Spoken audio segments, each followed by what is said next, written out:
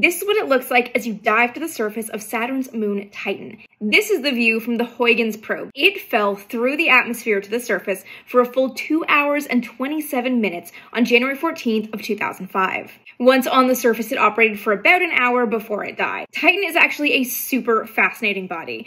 The atmosphere is about 95% nitrogen. The rest of Titan's atmosphere is mostly methane, about 5%, but there are also trace amounts of other carbon-rich compounds.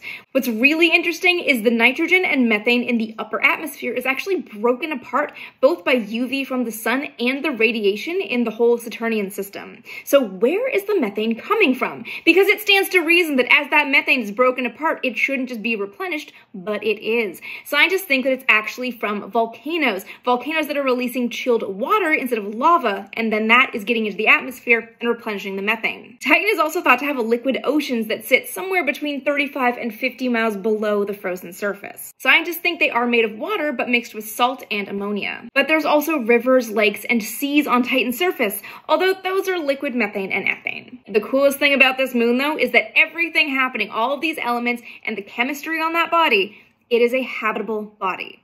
Just not by us.